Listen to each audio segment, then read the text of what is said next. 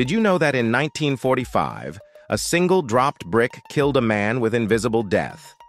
August 21st, Los Alamos Laboratory. Physicist Harry Daghlian was working alone on a plutonium criticality experiment. The demon core sat before him, a 6.2-kilogram sphere of pure plutonium used in bomb testing.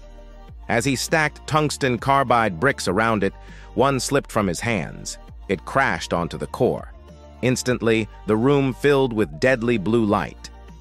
Daghlian knew exactly what happened. He'd just triggered a nuclear chain reaction.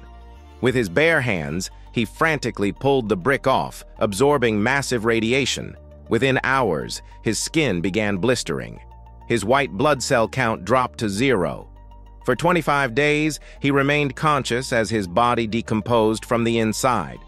9 months later, the same core killed physicist Louis Slotin when his screwdriver slipped. 2 men, same plutonium sphere, same horrific death. They called it the demon core for good reason. It had tasted blood twice.